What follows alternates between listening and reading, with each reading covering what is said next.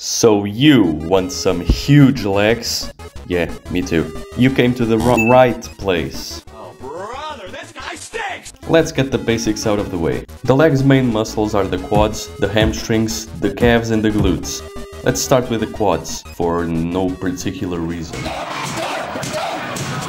The quads are a four-headed muscle whose main function is knee extension. So we are gonna start with some squats. There are many squat variations, so choose your character. The main choices are going to be the back, front and hack squats. With the right execution, you may also consider the leg press. You can build great quads with any of these, as long as you go deep, causing the biggest amount of knee flexion under tension, which will load the quad on the stretch. But now you're tired like a dog and sweating bullets. That's because squats are hard and will cause a lot of systemic fatigue. That's where the leg extension comes in. It's a super common machine and it targets exactly the quad's function, knee extension. A good leg extension machine will let your ankle travel way behind your knee. So this is a great example of an awful one.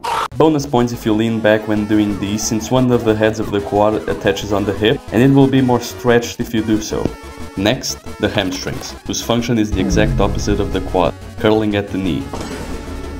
For these, we're gonna have three main exercises: the lying and seated leg curls and the stiff leg deadlift.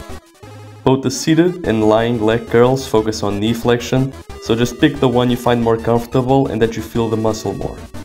The deadlift is a bit more interesting because the knee is actually extended throughout the whole movement. But because science, hip hinging while keeping your knee straight will also hit your hamstrings in a different way. Lastly, let's get to the glutes. The glutes' main function is hip extension, also known as humping.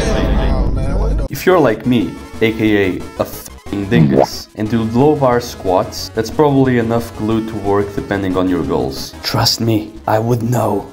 Otherwise, any movement that widens the angle between your thighs and your core will target them, such as good mornings, hip thrusts, Romanian deadlifts, whatever the fuck this is. And yeah, that's it. Oh wait, what about the calves?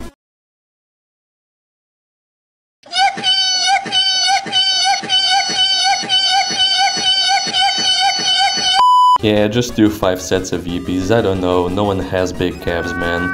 Now you might be wondering, Rafael, if you know all this, why are your legs so shit?